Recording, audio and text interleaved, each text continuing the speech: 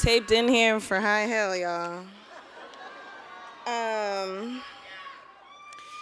I just want to thank God and my parents were here, my mom and my dad are right here, and to thank my whole team, and Punch, and Melissa, and Top, and Amber, who's been my best friend. We were roommates in college, and now she just makes sure that I don't fall apart every single day, to RCA, just everybody. And I don't know. I guess a couple of days ago, Melissa was like, oh, you should probably, like, I was about to go on stage. Every day before I go on stage, I'm on tour right now. But today's my day off on tour. But she was like, you know, you should take time to write your speech. And I'm like, okay. And then they're like, 10 seconds to stage. And I'm like, okay.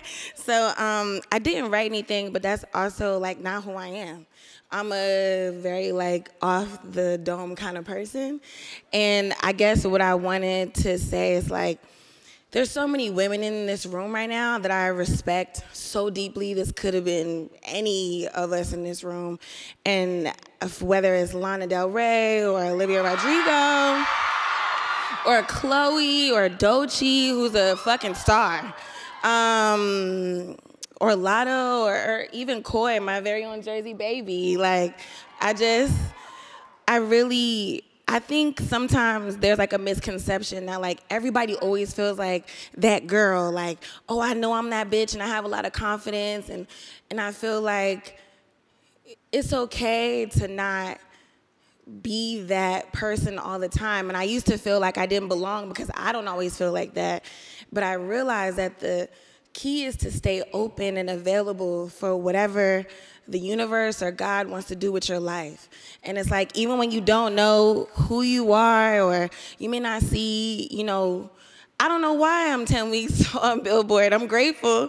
But I love you too. I really just want my life to be more than music, to be more than an artist. I want to serve others. I want to serve people. I want to be open and available to whatever God wants for me, and saying yes to everything that's scary, to everything that feels like it's not for you or where you don't belong is really the only way that we walk through those doors.